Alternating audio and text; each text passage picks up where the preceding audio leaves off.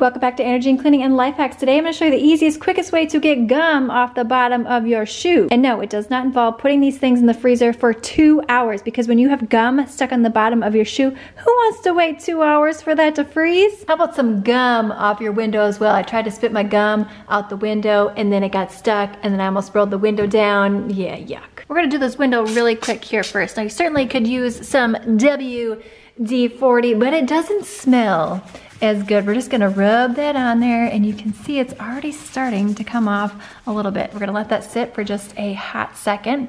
And then what you're gonna do is get out a credit card. You're gonna do this on your shoe as well, and I'll show you that in just a second as well. You're gonna get out a credit card or something that has a flat edge. Wow, that is really stuck on there. Holy, has this been sitting here for over a week, my friend? Yes, I know, I've been waiting to clean it off to do this video. You can see it's coming up nicely right here.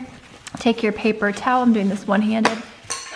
Wipe clean. Ooh, look at that, that's coming off. There's just a little spot right there. Ooh, that's really satisfying, by the way. And then I would just take some rubbing alcohol to get any of this residue off the window and your shoe. Yay! Now we've got some dried gum stuck on our shoe. You can go ahead and spray directly on your shoe, or you can spray on a paper towel. I like to do this because I control it a little bit better. You're just gonna press it on the shoe so that I can soak into that gum and into the bottom of your shoe. Once that's been sitting for a hot minute, you can go ahead and try to peel it on up. You take your Scotty peeler or your paper towel to apply a little bit of pressure, and you can see right here it is coming up. Gross. No need to wait for the freezer. Now the WD-40 works great, but it does not smell as well. This is not sponsored. I love this for so many different things. I've also used it on clothing. I will link this Goo Gone in the description box below and in my Amazon store to make it easier on you. Let me know if you've tried this. Give this video a thumbs up. Also click the video on screen now for some additional cleaning and life hacks, and I'll see you, my friend,